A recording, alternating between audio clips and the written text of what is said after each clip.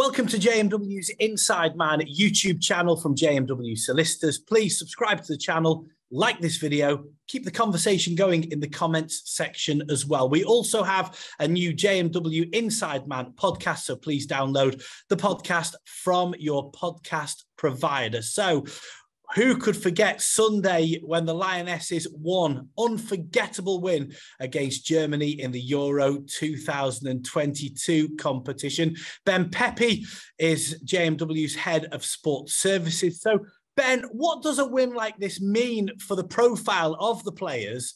And does it improve their earnings potential? So it's obviously a landmark moment in the women's game in this country, not just for women's football, but obviously also for the players.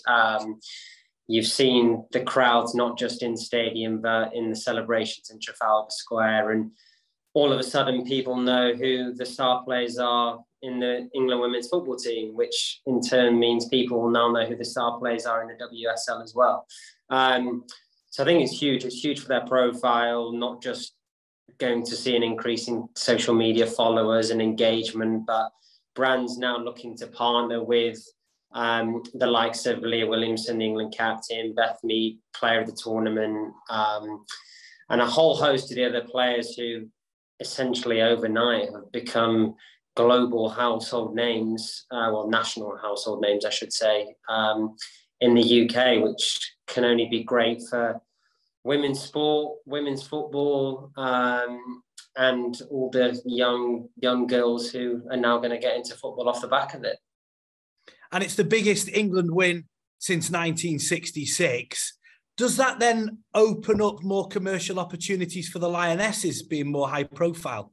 Yeah, absolutely, without a shadow of a doubt. So I think you've seen some narrative in the press over the last couple of days. Emma Hayes wrote a really interesting article talking about the commercial operation of the WSL perhaps being put into the hands of another organisation that knows how to run not just a league from a football perspective, but a commercial operation that the WSL is already becoming, but is only going to increase. So you'll see more, hopefully, you will see obviously more broadcast revenue come into the sport, which will then filter down to the players. You'll see more commercial interest, not just in the players, but the clubs, women's football. I think the women's Euros generated somewhere north of around 60 million pounds in sponsorship money. If you compare that to the men's Euros, which generated close to 2 billion, you can see the stark difference.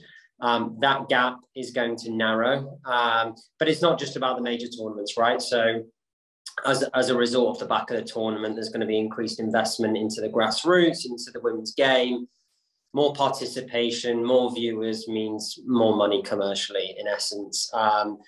One of the significant challenges they'll face is getting people to actually attend WSL matches. So advertisers and commercial partners like to go where the people are, whether that's on TV or in ground.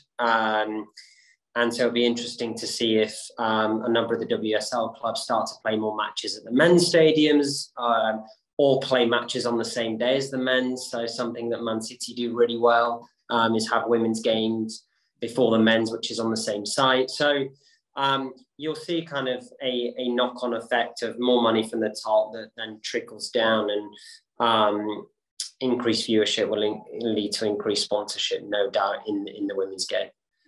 It's just such brilliant news, Ben. You're our head of sports services here at JMW. Can you just give me an idea of how you work with players, with intermediaries and commercial advertisers as well to get them all working together? Yeah, sure. So we're very fortunate at JMW with regards to the service provision that we have for men's and women's athletes and clubs and governing bodies and brands. And we work at the intersection of all three of those parties, essentially. So we have a number of brand clients who are looking to partner with athletes as brand ambassadors, startups looking to work with athletes and structure deals aligned to equity stakes in their businesses or other commercial kind of deal structures. And then with regards to looking after I suppose, talent and intermediaries, we offer a plethora of opportunities, both on the legal side, but also on the commercial side with regards to the sponsorship partnership deals we've done in the past.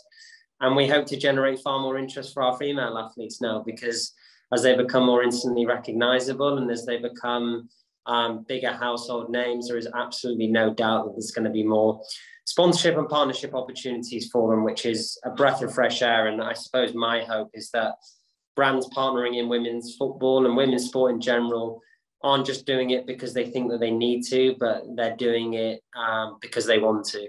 Ben, thank you so much for your insight. And if you'd like to contact Ben, you can email insideman@jmw.co.uk or call 0161 82 81 999. Please also subscribe to the JMW Inside Man YouTube channel and download the JMW Inside Man podcast from JMW Solicitors from your podcast provider. I'm Dominic Walker, JMW's Inside Man.